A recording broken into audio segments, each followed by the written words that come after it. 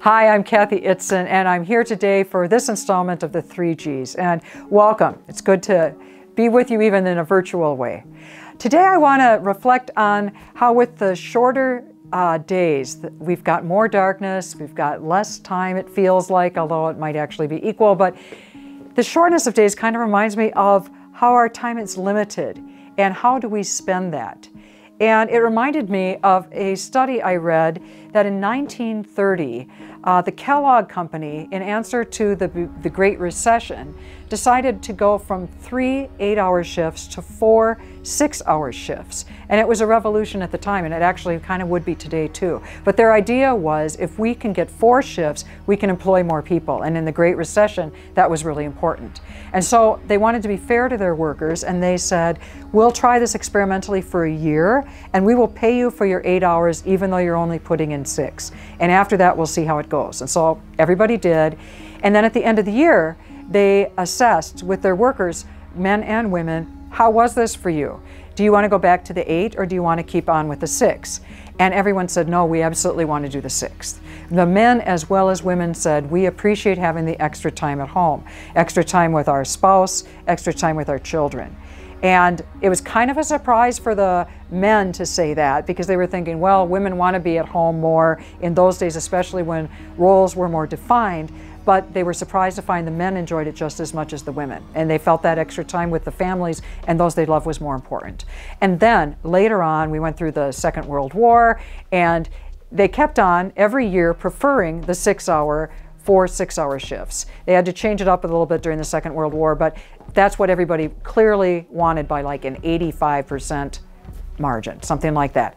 And then when we entered the 60s and the 70s, people started shifting the value of time with the value of money. And suddenly money was more important than the time. And the idea of being a successful business person was more important than spending time with your family.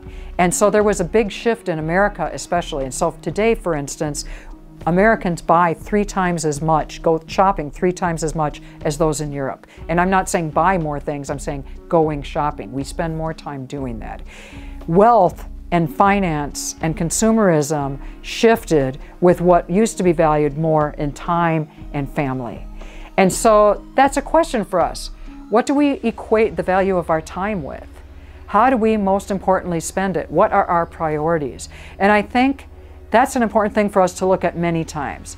The call of the holidays and time with family or not time with family or time with loved ones also is that same kind of a challenge, I think, for us to look at really how do we spend that. And even with COVID and working from home and not working from home now, or some of us still are, or being retired, to sometimes take a step back and look at what is the more important thing. When I am dying, what am I going to wish that I had spent more time doing? That's a fantastic question. And then the next question is, and then why am I not doing that now? And some of it, of course, you can't because of the circumstances of your life. You can't be on a vacation every day. But am I choosing, in the time that I've got, to spend it with the most important people doing the most important things? And Europe has us on this over and over again. The time allotted for paternity care, maternity care, family time, all of that is way different than what we spend in the United States, because we were such an industrial, consumeristic country, capitalistic of course, but also trying to equate success with what am I doing with my life.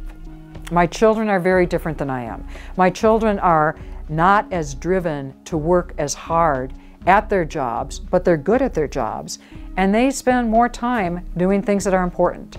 And I think, boy, I'm not sure I raised everybody well with that. It's important to have a good work ethic, of course, but it's more important, I think, to step back sometimes and look at what are the most important things. How are you spending that time, the time that is allotted to us, which is why we call spending it, because it's limited. And we're doling it out as we choose. So choose well. Amen.